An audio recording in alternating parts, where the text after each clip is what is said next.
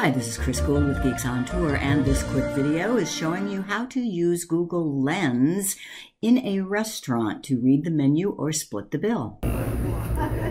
Lens, and then just point at a menu, tap the fork and knife, and it highlights their best sellers, and then you can tap on any menu item and get more detail about it.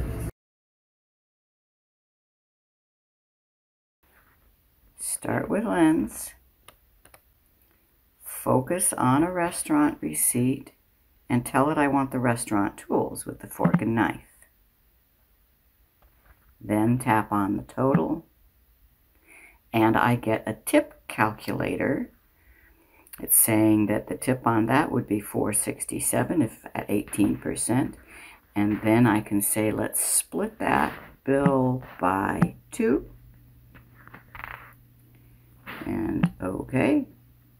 And it tells me that each person owes $16.23, including tip.